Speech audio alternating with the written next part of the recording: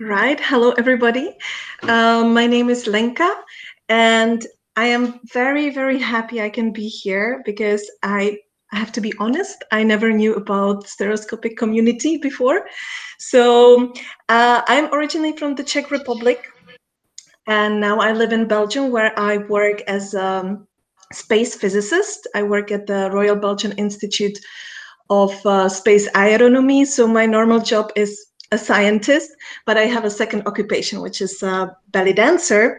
And I work as a teacher and a performer. And I have a big hobby, and it's history of belly dance. So I'm starting belly dance museum, and I have it like in this room. You can see a little part of my collection, and part of my collection is also some Stereoviews, and that's how actually I met Keita on Instagram, where I posted some of the Stereoviews, and I have for you a presentation which will include some history of belly dance, and I would like to share with you 5 of my Stereoviews. So let me present. Here.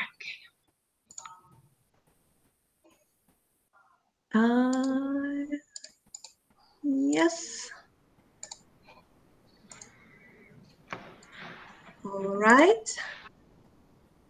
Please let me know if you can see my presentation. I don't see anybody, so yes. yes. Okay. Yeah. Wonderful, thank you. So yes, my presentation today will be about those 5 Stereoviews. But before I will directly go to them, I have to make a little bit of introduction, because I guess there are not that many belly dancers in between you. You can all join, of course. You can start to learn as well. But just to have some settings, I will start with a timeline, and let's see how the dance actually looked like in the early 19th century. So we know that in the beginning of the 19th century, there were already dancers in Egypt. So I have to specify, I'm talking about Egypt. I'm sorry, I hear somebody with not muted microphone. Yeah, thank you very much. So in that time period, we know that there were dancers in Egypt. They usually were in a group of performers. They were not just dancers. They were usually musicians, singers, poets. And these groups of female performers, they usually performed in high-class families, at social events like weddings, celebrations, but also in harems. And um, I'm sorry, I still hear some echo. So if somebody can just mute the microphone, please. So these women were performing in these high-class families or harems, but also we had some performers who were performing publicly. And these dancers who were performing publicly were, of course, seen by the traveler. So therefore, we have plenty of accounts. By the way, all the pictures I show in these presentations are part of my collection. And for example, the one on the left, you see it's from 1804. And you can see the dancer standing on the right side. So you see she's not covered. She is wearing some big shawl around her hips and some kind of coat. That's what they were performing in. So we know that the dancers existed in that time period, and their life was really not easy at all, because especially the public dancers, when they were performing, it was easier for them to perform for Westerners who were coming to visit, or just travelers, or soldiers, because there they could earn money. On the other hand, of course, the one who didn't like it was Egyptian government and locals, because their Egyptian women were dancing in front of the Westerners. So they really, really didn't like it. And the reaction was that these performers were highly taxed. They had to pay a lot of money. And it was not based on any proper law. So usually the tax collector just approached the dancer and said, according to her beauty and skills, how much she has to pay. And then they usually took advantage of it. Another thing was the approach of Westerners to these dancers. I'll just give you one example. The dancers usually performed at these events organized for the travelers or the soldiers. And sometimes the Westerners wanted to see a specific dance. This dance was not traditional dance coming from Egypt. We still don't know from where this type of dance came from. And the dance was called the bee dance. And the dancer had to pretend that there is a little wasp or a bee getting into her clothes. And while she was dancing, she was removing the clothes. Of course, these dancers didn't like to do that. We are in Egypt and beginning of 19th century, but sometimes the Westerners just had enough money and were really pushy to see this kind of dance. So and the dancers were in a very vulnerable position.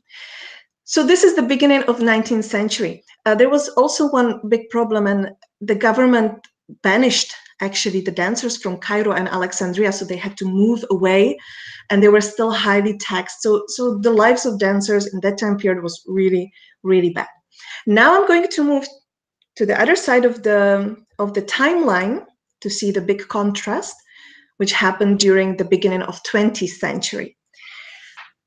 Then if you would be in Egypt, you would see that belly dancers or these Egyptian dancers would be like everywhere in movies, especially in movies. I'm sure you remember or you know the American movies with Fred Astaire and so on, with plenty of dance scenes and music in it. This existed in Egypt as well. Egypt, especially Cairo, was like Hollywood of the Arabic world.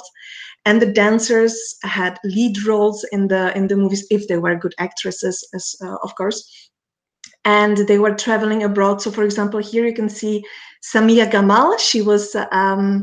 She was dancing in The Valley of the Kings, American movie, but in Egypt she was featured as well as other dancers in plenty of movies. So suddenly you see that the dance is visible in the movies. You could go to cafe to see a dancer, to different cabarets to see spectacular dance shows. Now the question is, how did it happen from this time period where the dancers were dancing usually publicly or at social events, and suddenly we have this big boom of belly dance being in the movies and entertainment places? It doesn't mean that the dancers had easy life in the beginning of 20th century. They didn't, but that's another lecture. You can also see that the dance costume rapidly it changed. So, and in this time period, that's actually for us dancers, it's one of the most critical and important period, because a new dance style was actually born. The belly dance, how we call it right now, it's correctly named Raks Sharki. Belly dance is just a word we really don't like to use, but it's used anyway. So in this time period, the new dance style, the Raks Sharki, was formed, and that's the style as we know right now as the belly dance. And from this time period, I have the Stereoviews. I don't have any Stereoviews from, of course, from the period before. I don't think they existed. I think they were popular in the late 19th century, but I don't have any Stereoview after 1900. So if anybody knows about any with Egyptian dancers, I'll be very happy to talk about it. So here are those 5 Stereoviews I have. I'm not aware of any other Stereoview depicting Egyptian dancers from that time period. What is interesting is that all of these 5 Stereoviews actually show the changes which happened in Egypt. So here's the first Stereoview from 1896. And here you can see a dancer, which we would call now Gazeya, or in plural, Gawazi. That's a dancer who was performing outside of big cities. So these were rural dancers. And as I told you before, that in the beginning of 19th century, actually in 1834, the dancers from Cairo were banished away because of the taxes and people didn't like them. So they had to move usually south to Upper Egypt or to the delta of Nile. And these dancers, some of them, of course, stayed in those areas after they were again allowed to perform in Cairo, which happened around 1860s, 70s, something like that. So even when they could perform back in Cairo, of course, some of them stayed in Upper Egypt, and we call them Gawazi. And here's one of the first stereo views. What I find really nice about the stereo view is the smile of the dancer, because on most of the even postcards I have from that time period behind me, there are no smiles. I think it's connected to the general idea. Even if you look at Western photography, there are not that many smiles in that time period, but this one is really, really nice. You can see also the interesting dance costume. It changed a lot. Here is another Gawazi dancer 3 years after. Here I want to point out one interesting thing. So you can see that she's wearing some kind of skirt, some kind of belt with some, I don't know how to say it in English, like usually they use ribbons. Here it looks like a little thread or, yeah. And important thing is the chemise, the blouse. Can you see a naked belly through here? You can't. But the Westerners usually address them in their accounts that they danced with bare bellies. And the reason is that in that time period, women were wearing, in Western world, they were wearing corsets and like so many layers of fabric. But these dancers, of course, they didn't wear any corsets, and they had just this one tiny layer covering their belly.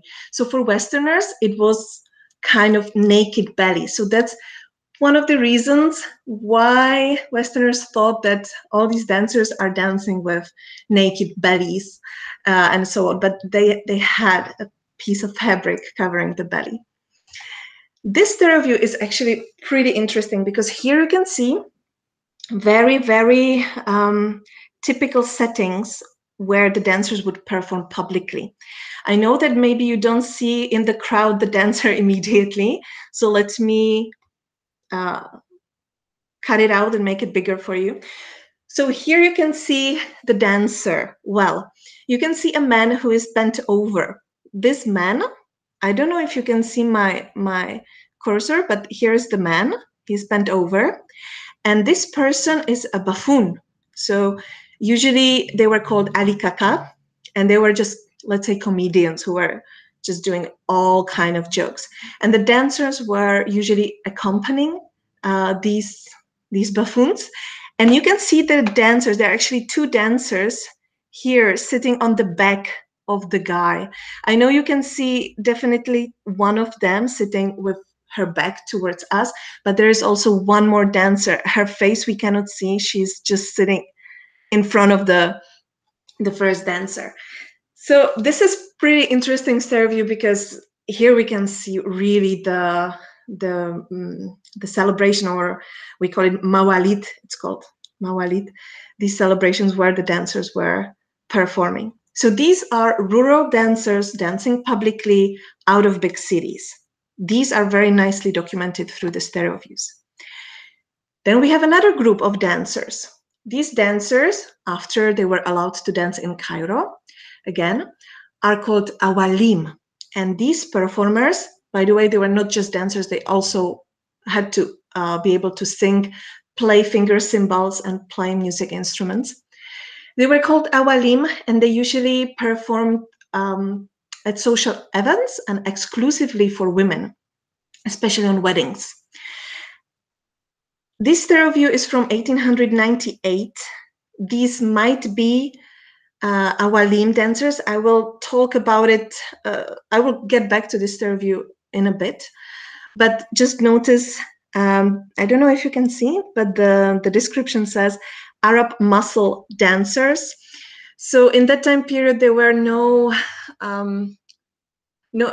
proper term how to name the dancers. The term raksharki came later, although Westerners were usually using already belly dance in French. I'm sorry for my French, although I live in Belgium, it's not good, but it's danse du ventre, like the dance of the belly. It already existed, this term.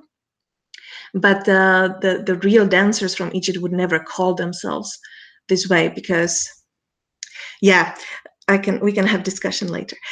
However, the big thing what happened in Egypt in that time period, late 19th century, is that there was a new environment. And the new environment were entertainment halls.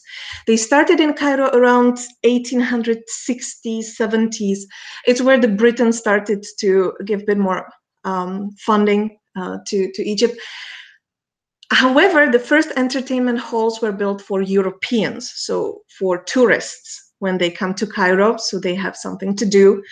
So there were these entertainment halls where you could see European dancers, European singers, European plays.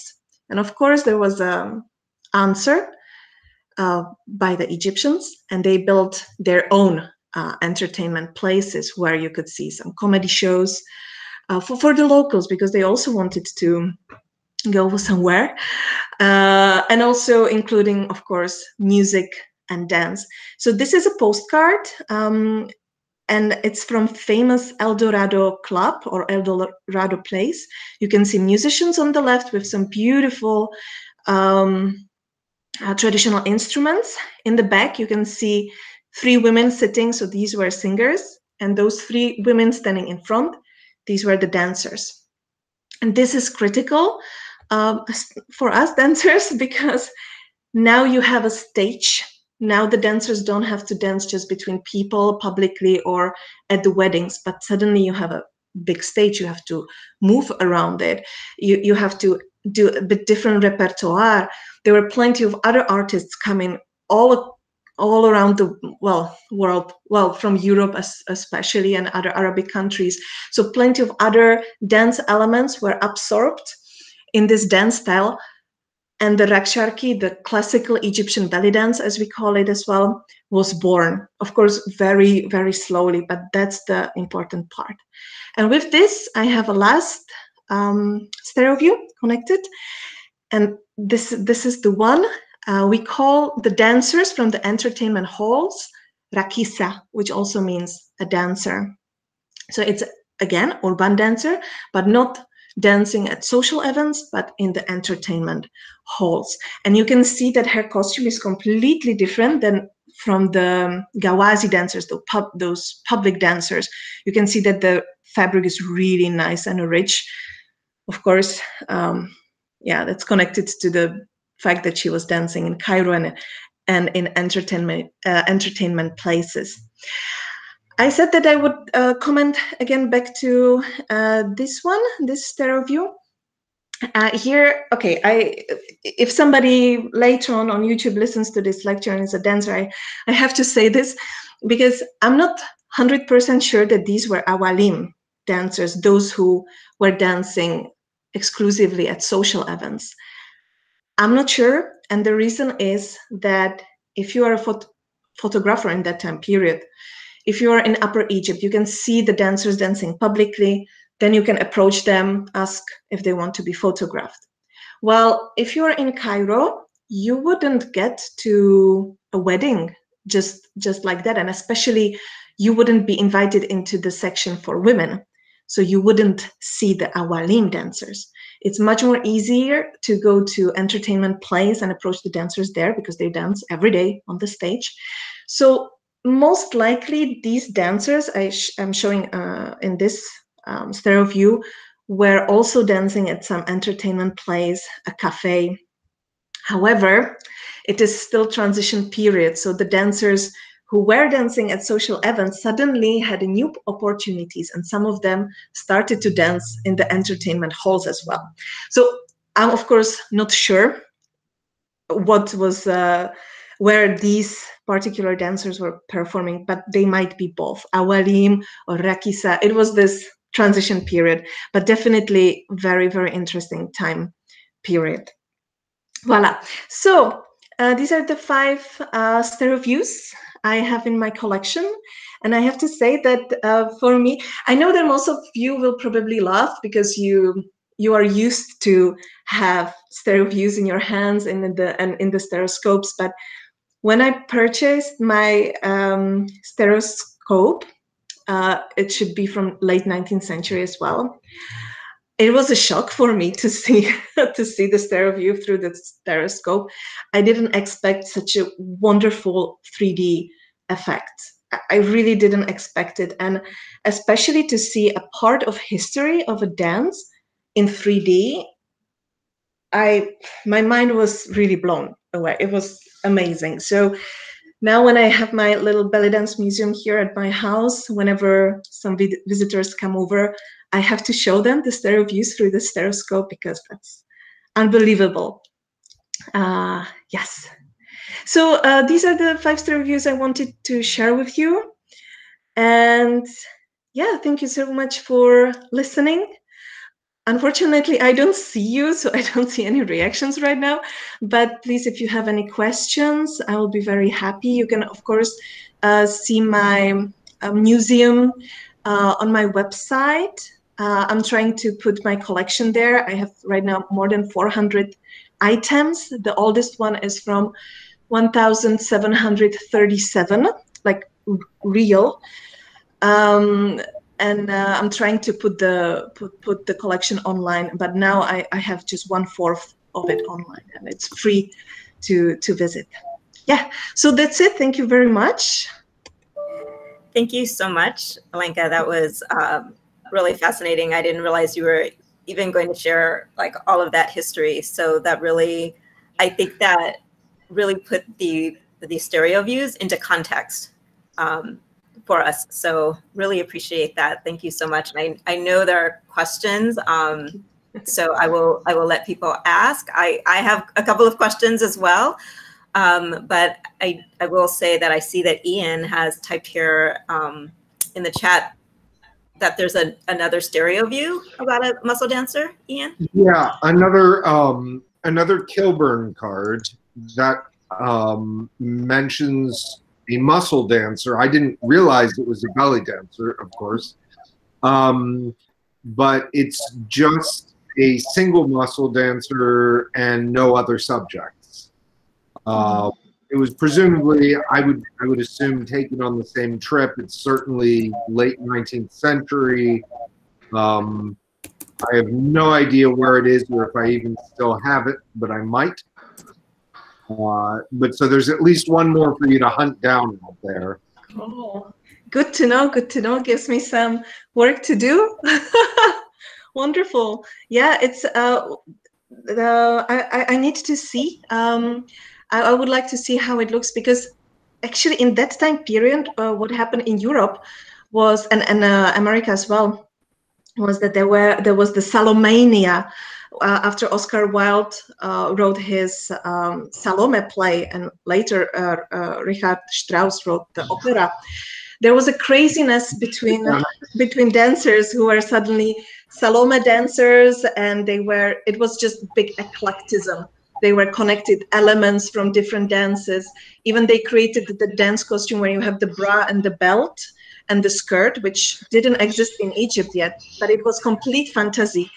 And it's possible that some of the dancers call themselves muscle dancers as well. So it would be definitely interesting for me to see this Stereoview. Yeah, thank you. It's entirely likely that if Kilburn published 2 of them, there are 10 out there. You know, if we know of 2 of them, like Kilburn would tend to take a number of Stereoviews of very similar subjects and release variants at different times. So that's definitely a photographer and company that I would look into further. Perfect. Thank you very much. Thank you. Of course. I will note it. So Lenka, I have a question for you. How did you come across these Stereoviews? And did you find them one at a time, or did you get them as a set? Yeah, I found them one at the time. Yes, and most of them are from eBay. Mm-hmm. Yeah, and then I usually, when I find something interesting on eBay, they usually are not named in the way a belly dancer would look for it. So I had to try different names and go through the collections, sometimes manually. But I think most of them I have seriously from eBay. I have a special person in Egypt who is collecting for me items directly in Cairo, but they don't have these Stereoviews or postcards because they were mostly published in the Western world. So they are not. They don't have it. I never found anything like that in Cairo. Yeah. And what has been the response? You said that in your museum you have your stereoscope set up and for people to look through. And so you mentioned, like, for you, it was like, oh my gosh, I can't believe I'm seeing this in 3D. What has been the response of others that they're looking through the stereoscope for the first time?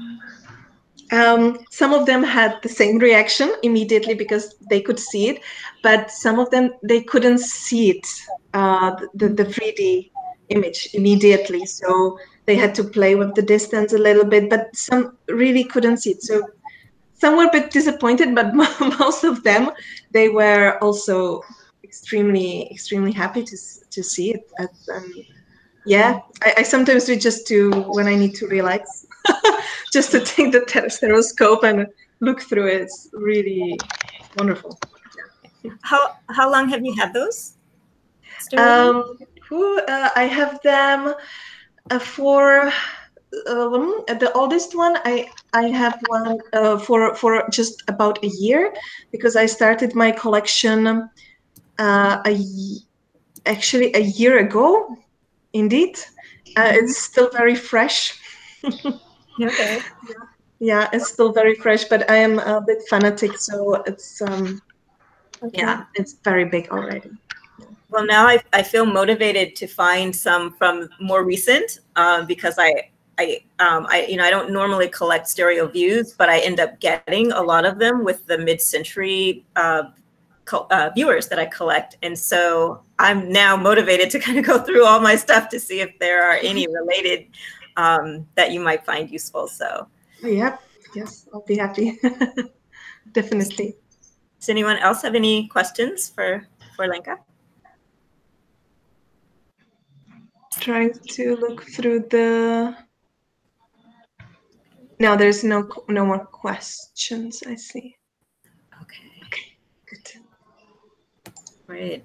I also I just feel like I learned so much, but I did not realize that belly dancers don't like being referred to as belly dancers, and just the whole story around that was fascinating. So. Yeah, thank you. I see there are some questions from Dave and Samuel. So if you want to unmute. Oh, yeah. Dave, have you made Stereoviews for your practice for future archivists to discover? Oh, that's a very nice question. Well, I have to be honest, I'm really like a complete newbie, is it in English? So no, I didn't, but that's actually interesting idea. I like it to think about future archivists. Yeah. Mm-hmm. Nice. I'm wondering if you know about the manner of dress in the last photo, that she's wearing glow vest, or did women their hands with henna? The last Stereoview, they usually, so that special one, she had just a blouse. Normally they usually had this chemise and vest, but the last one just had a really rich fabric blouse. Some of the women used some kind of henna, but usually it was connected only to weddings or some celebrations. But the dancers didn't use it that much. Sometimes they did some decorations on their foreheads, but not that much. Yeah, if somebody wants to help me with that to create a Stereoview, like, that would be great.